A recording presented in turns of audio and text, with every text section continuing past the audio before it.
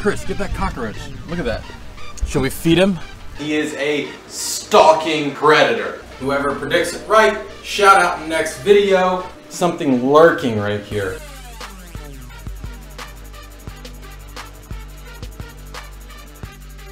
Oh Lord.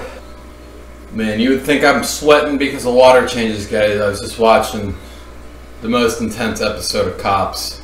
Enough with the fooling around, guys. My name's Anthony from Unconventional Aquatics. I want to thank each and every one of you. We just smashed through 2,000 subscribers like it was a wall made out of a thin sheet of paper. So, today, guys, I got an awesome fish for you. In fact, I got my light up board here that's going to be washed out. So let's turn it off. The alien catfish. Make sure, hashtag IFG. If you didn't come from IFG, make sure you check my boy out. That is Evan's channel. Guys, must sub channel. Come on, let's be real. Must sub channel. He's got some crazy things going on. You are going to be introduced to a fish I bought that is insane looking. I never thought I would own this fish, but he is just insane looking. And when I was over at the fish cave and I saw this dude sitting in a tank, I had to buy him. So guys, I have some crazy news. The fish we're gonna check out today is actually in this aquarium right here. He is very hard to see from where you are sitting because he is a stalking predator. We're gonna feed him today.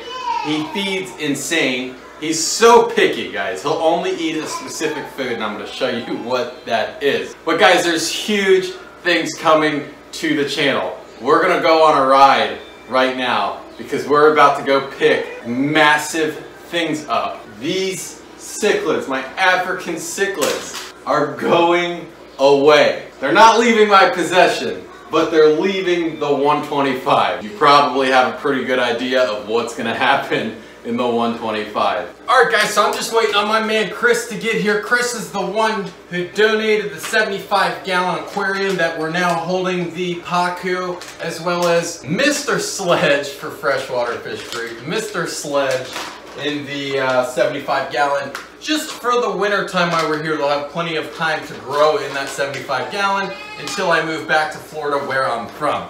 I want to show you guys something awesome. So I have this massive Vor Delight, guys, from Bakari, right? The carnivorous predator fish food. And I do got to say I'm pretty disappointed because none of my true predator fish will eat this. I don't know. Maybe it's because I've spoiled them their whole life and raised them on a silver spoon and they're eating, you know, bloodworms and tilapia, but they won't eat them. But every once in a while, I will drop this in for the African cichlids because they love it. And I say every once in a while because we have a mix of peacocks in here. Most of these haps are carnivorous fish, but others need some vegetables in their diet as well. So I only give this to them every once in a while, but I want to show you how crazy they go over this stuff. Let me get this in the angle. Look at them. They already know. They can like smell it, guys.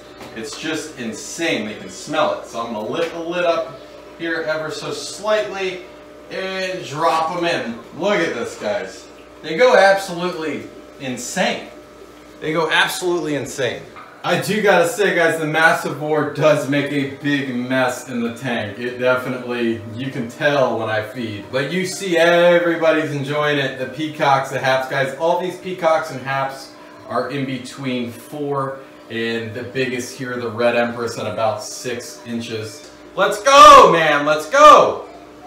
Chris, always taking forever. He's always sleeping. All right, y'all, so our man Chris is here and we are gonna head out to Tractor Supply and pick up 2 very awesome things. All right, guys, so here's our man Chris. Chris right there. All right, guys, here's the sneak peek in the back of Chris's CRV. Look at this. Massive. Time to get this bad boy unloaded.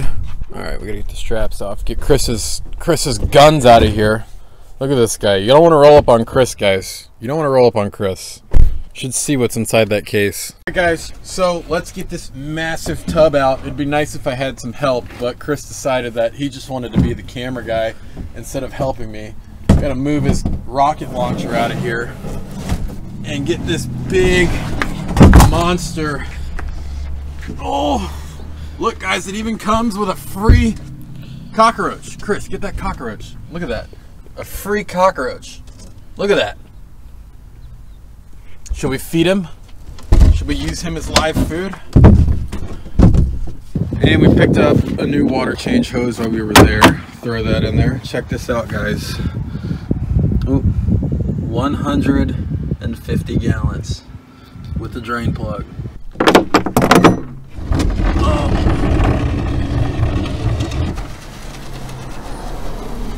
Thanks, Chris. I got it. 260 pounds of raw horsepower.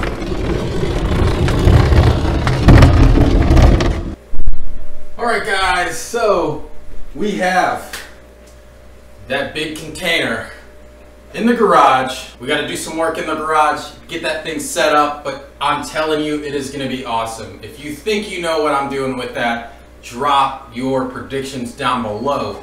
Whoever predicts it right, shout out in the next video. But it shouldn't be hard to put 2 and 2 together. It's going to be a pretty cool project. So now it's time to take a look at this prehistoric alien predator, this awesome fish. I mean, this thing looks like something out of Jurassic Park. I love it. I love it. Let's take a look at it.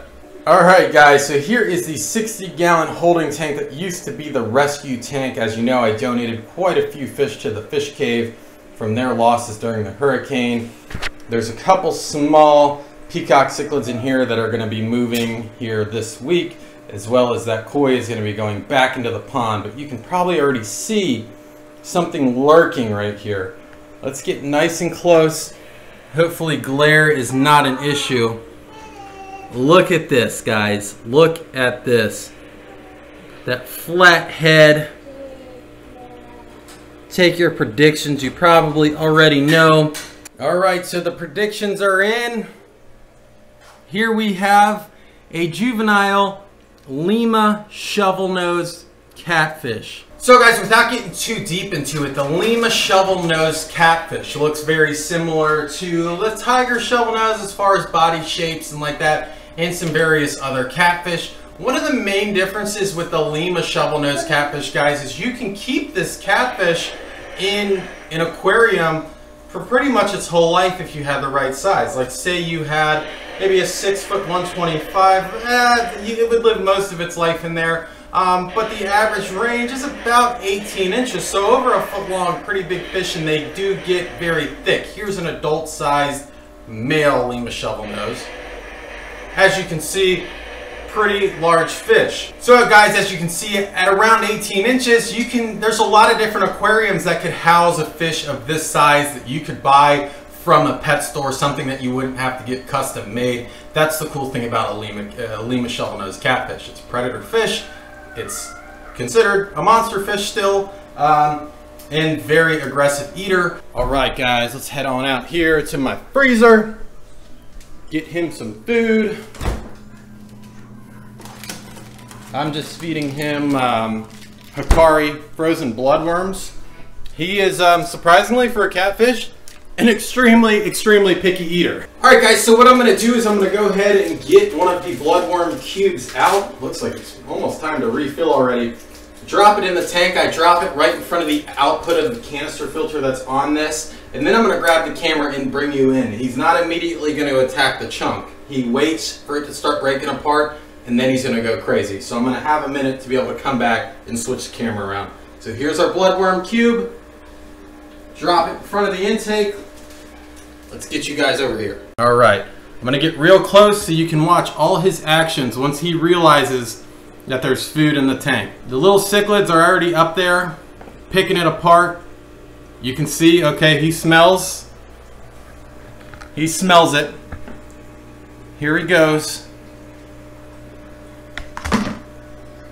Oh, sorry guys. There we go, look at that. Very aggressive eater. Look how he eats. My goodness.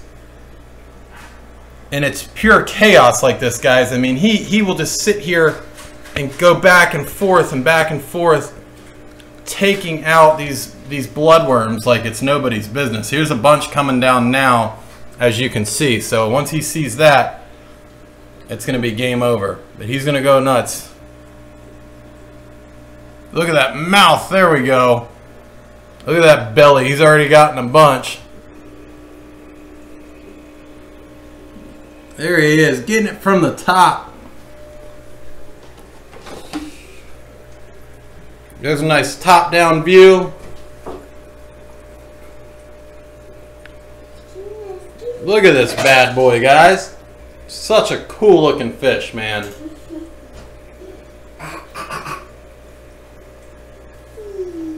Here he is, guys, still on the hunt. You know, catfish have pretty poor eyesight, so they rely heavily on their feelers. But he is going to town. You can see that belly, looking awesome. Look at him, front shot. Smile for the camera, buddy. Smile for the camera. Such a cool fish, guys. That's the Lima shovelnose catfish. You definitely got to check them out. They get big, but they're manageable. So guys, that is the Lima shovelnose catfish. Guess what? I don't have a name for him yet. So drop your names down below. I'll pick the name with, let's see. Now, we're not going to do the name with the most likes. Let's just say, I'm going to pick the name that I just feel suits his personality. Based off what you just thought, what is an awesome name for that Lima shovelnose catfish? Drop that down below. Guys, if you enjoyed this video, hook your boy up and smash that like button. I would greatly appreciate it. If you want to see more, make sure you subscribe. And if you don't want to miss a thing, which there's going to be some crazy things going on, make sure you tap that notification bell so you never miss a video. I appreciate your love and support, guys, your engagement. Even if you're hitting that dislike button, I appreciate it because it's engagement and it helps me out still. So thank you, guys. I hope you enjoyed it. Like I said, I hope you're having a safe weekend. Thank you, guys. Have a good one, and I'll see you on the next video.